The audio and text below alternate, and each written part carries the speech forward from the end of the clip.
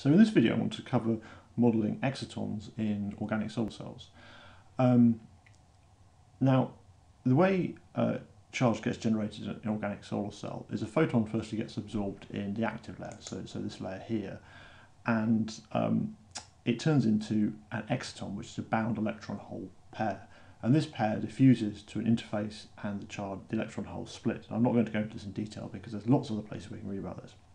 Now, the way you model this process usually in an organic solar cell is you have an optical model. So here's an optical model. So this is where the photons are absorbed to this position of the device as a wavelength, and then you calculate using the transfer matrix method where the charge gets absorbed, and then you feed this into so your generation rate, so effectively this generation rate, you feed that into an exciton solver that allows the excitons to diffuse within the device, and you have some rate equations that then allow them to relax, and then you have electron and hole charges generated for your electrical model. So we're effectively going to talk about in this video the stage between optical generation and the generation of free electrons and holes in your device model. Now I've written a bit about this in the manual, so the chapter is called Modelling Excitons, Geometric Recombination for Organics Only.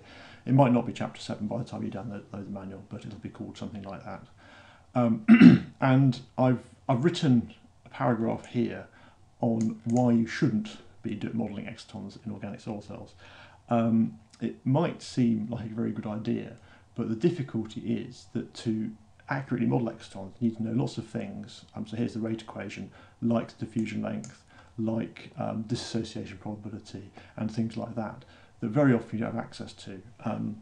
So often it's actually better off just to assume a photon efficiency, as I talk about here, and say, oh well, on average each absorbed photon generates say 0.7 electrons and holes. Rather than trying to model the detailed physics, because you probably don't have the numbers. But sometimes you do have the numbers to fill this equation, so I'm going to talk about that now. So this example we're looking at here comes from the new simulation window, and it is exciton device, so it's this one here. So if we just run the simulation, what we get is we click on the output, we get a standard current voltage curve, just as you would expect. And I think this is some modern polymer we're doing this with. So, oops, this is some modern polymer we're doing this with. What are we doing it with?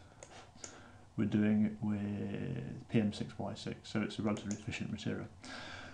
Now, if you look at the electrical parameters for this device, so here we are. I've turned off trap states in this just to make the simulation simple, but if you're doing this for real, you probably want to turn these back on.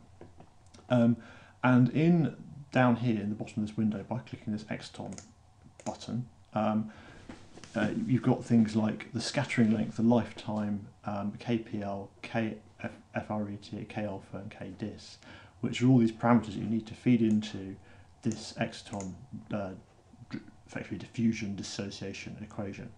And as I said, this sits between the optical model and the electrical model. So the sort of relaxation from this goes into the generation of charge in the electrical model.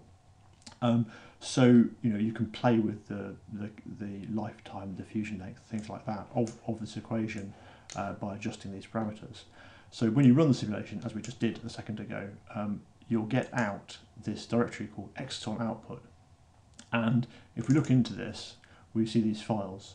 And let's look at the ones that are most interesting. Well, let's look at the simple ones firstly. So let's look at the diffusion length. Now this is constant across the device, so let's just look at that diffusion length. Where is it? There's diffusion length. You see it's constant across the device. So that was just the L squared divided by tau. So let's look at the generation of excitons going into this equation. So maybe how can I minimise this? Put that like that. Yeah, put that on top. Yeah, so let's look at the, put that down there, we go. Let's look at this optical generation of excitons, so there's G of n, there we go. So that's effectively the mode profile of the excitons being generated, and the actual excitons within the device, so we look at X, and that's what the exciton density is within the device. and then let's look at how the exciton decay into the electrical model. So that's the charge generation, that's a G of n, and we can see that's decay into electrical model. So just put that there and put that there, and you can see that the move that there. You can see that in this example we've got a generation of excitons 1.75 to 28, but the actual generation of charge is 1.2 to the 28. So we've got some loss there. You can also see this distribution is a bit more spread out and a bit more relaxed, just because of the exciton diffusion. We can make that even more extreme by changing the parameters. So we can so how do we increase the L? So let's increase diffusion length. Where's the diffusion length? Scattering length. Let's increase this by order of magnitude and rerun this.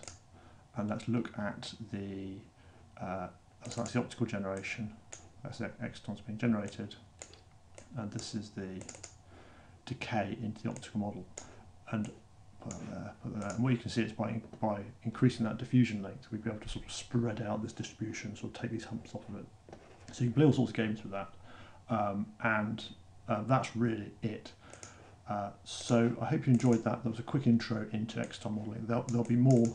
I'll fill in these sections of the manual in a bit, so there'll be a bit more detail, and this video effectively turned into words down there in a few days. So thank you very much for watching. Hope you enjoyed this. Goodbye.